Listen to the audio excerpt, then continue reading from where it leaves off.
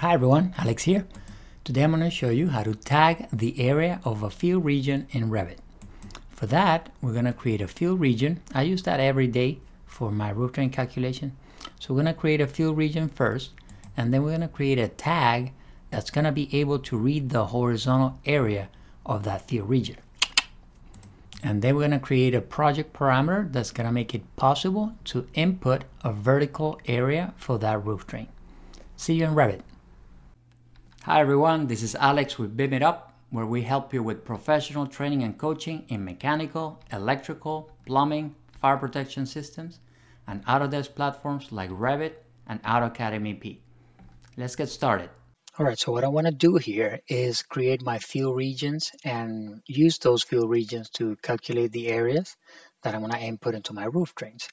So for that, we can come to the Annotate tab, and then under Regions, I go to Field Regions. And then I'm going to do a rectangle. I'm going to start right here.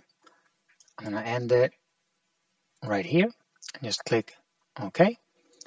And now I know that this field region, if I click on it, I know that it has an area of almost 2,000 square feet. But I would like to be able to tag it, right? So if I do TG for tagging, and I click here, it turns out I don't have anything loaded for detail items. I cannot tag detail items unless I have the tag specifically for detail items. So I'm going to go ahead and load one. So I'm going to click yes. And then I'm going to bring in a detail item tag. And I'm going to try to tag it, right? Now if I click here and I go edit family, what I want to do is add the area parameter. So I'm going to come here and here under the label, I want to add the area parameter. Turns out I cannot do that because detail items don't have the area as an optional parameter to bring in. Quite annoying. So the workaround this is I'm going to create my own tag, right? So forget about this. I'm just going to create my own tag. I'm actually going to do undo until I don't have that tag in my project. I'm going to go File, New, and I'm going to create a new family. And then under English Imperial, I'm going to go into Annotation, and then I'm going to do a generic tag. I'm going to click Open, delete this. And then you will be tempted to say, okay, I'm going to come here to Family Categories. And instead of generic annotation, I'm going to go to detail item, right? Detail item tag. And then I'm going to click OK. And now I'm going to come to create my label and place it here.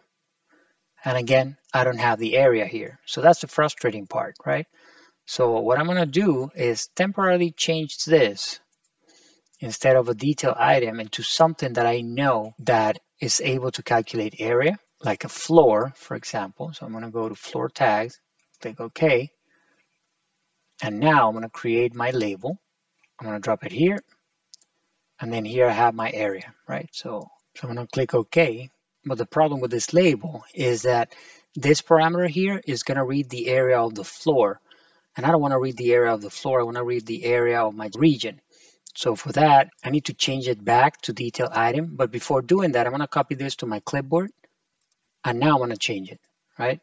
So I'm going to go back to detail item tags, click OK. And now if you wanted to keep it like this, you'll notice that if you go to the label is not reading the parameter correctly. That's what we copied into our clipboard. So I will just delete it from here and then go to paste, align to same place. And now if I click on my label and I go to edit, I do see that it's reading the area. And this is the area of the actual element, the area of my generic annotation. So I'm just going to modify a little bit, edit type. I'm going to take it to 0.75 like we always do here. I'm going to keep 30 seconds here. And I'm going to shrink this. And let me see. And then as far as the display, let's go here. I'm going to keep it square feet. That's fine. I don't need to round to 2 decimal places. I'm going to round it up to 0 decimal places and hit OK. Hit OK. And now let's load it into our project. Let's see how it's behaving. There you go. It's right here. And then what I want to do is add a suffix that says square feet. So I'm going to come back here, click on it, edit the label, and then we want to add as a suffix a space, SF for square feet, and then OK. Let's load back into our project, override existing version. I can add a prefix to it and add an H, and then column, and then a space.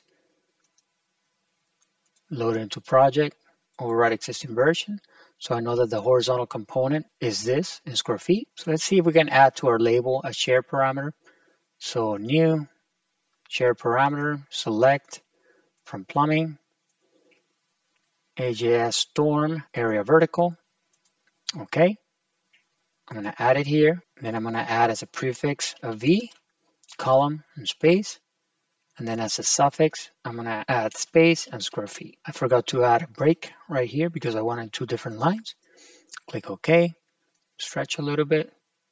So this is what I want, horizontal area and vertical area. Let's give it a try. Could probably add that as a project parameter. Let's see, manage project parameter. Let's add a share parameter, select from plumbing, AJS storm area vertical. And let's have this apply to detail items. And click OK, and click OK. And let's see, if I click now here, you can simply fill up whichever value you want right here. And there you have it. We can probably make this a little prettier. So let's go ahead and click here and then edit the type. Let's show a little border here and click OK. And then load into project, override existing version. That's a lot better. There you go. Now think about it, it makes sense.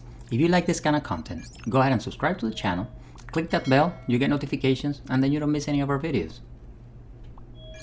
And if you're serious about your professional training, go ahead and visit us at BIMitUp.com, and over there you can contact me directly for some professional training.